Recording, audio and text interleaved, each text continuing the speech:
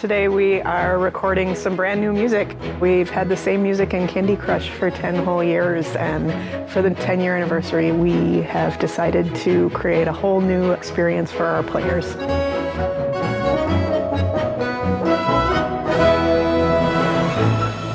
It's been a year, it's been a long journey.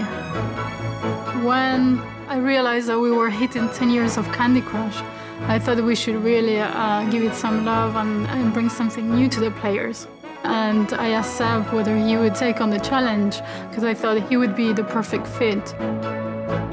It needs to retain the quirkiness of Candy Crush original music, but move further towards what has come after. Candy Soda and Candy Friends, for example, had a full orchestra. So similar to that, but still retaining the quirky instrumentation of the first one. We have 35 strings, 4 saxophones, 3 trombones, 4 horns, a tuba, and a mountain of percussion.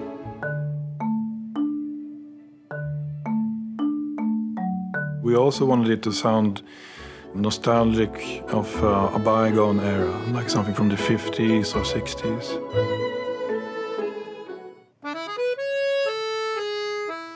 When it comes to the accordion, we use that because we want to remind people of home. You have a few instruments that can do that. It's the accordion, piano, guitar, instruments that you might have had when you were growing up. Being at Abbey Road Studios, it has a lot of history. The acoustics are fantastic. We have top talent. I mean, what more do you want? It's just the best.